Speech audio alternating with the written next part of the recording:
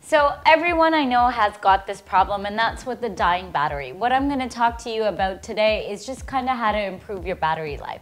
First off, kill the applications that are running in the background. That'll obviously save more battery life. Number two, you'd want to upgrade your software. Developers and phone carriers are always enhancing the software that they provide for you guys, so definitely try to upgrade that because that will help improve your battery life nonetheless.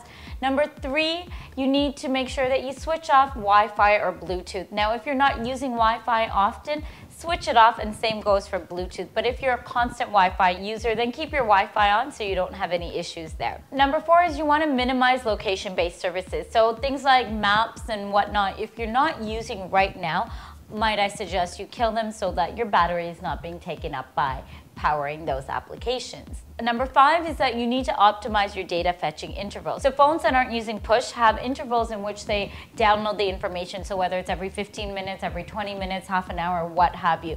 Things like your weather applications or your mail applications or Facebook, what you want to go do then is you want to change that interval into something a bit longer. So as long as it doesn't affect your user experience. So if you don't mind getting an updated weather every 2 hours, then change it to every 2 hours. And the way you would do that is to go into the settings and choose from your drop-down menus over there. And if you do have push notifications enabled, if you really want to save your battery, you can probably switch those off because push notifications do mean that it's constantly checking the internet for you in the background, so using more battery life.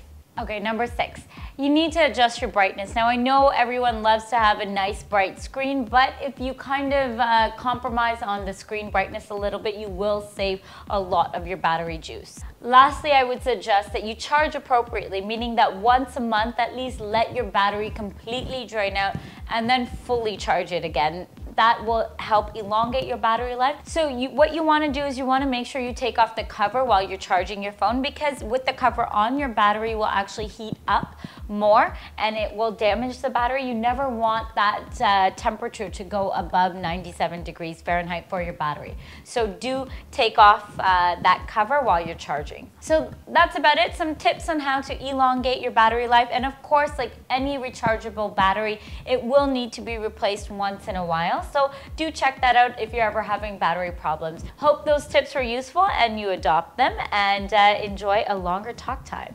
Okay, that's it guys, bye.